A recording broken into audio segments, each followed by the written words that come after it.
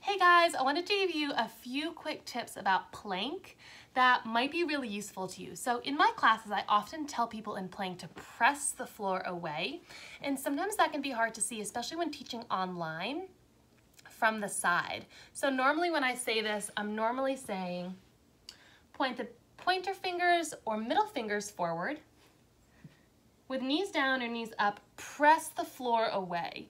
And as you can see, what I'm trying to do is push the middle back up. And when I say middle back, I don't mean here, but I mean the space between your shoulder blades. So I want to show you what that looks like from the front. So same thing, fingers point forward, tuck the toes or untuck the toes. And then instead of creating a very right angle in the shoulder, we want to press the floor away and create what I think of as like buoyancy. Like somehow there's a big helium balloon underneath the top of my sternum pushing up.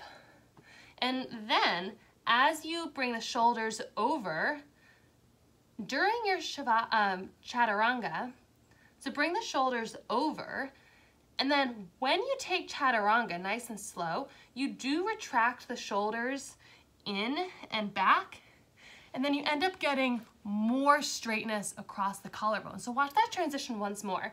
So my collarbone looks a bit more round, and then as I come down, it can flatten out.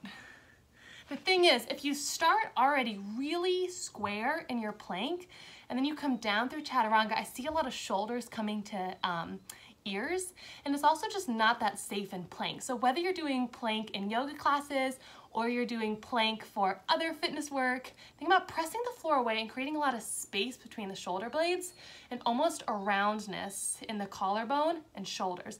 Obviously the collarbone is straight, it can't really get round, but you can kind of start creating that shape and that buoyancy in the chest.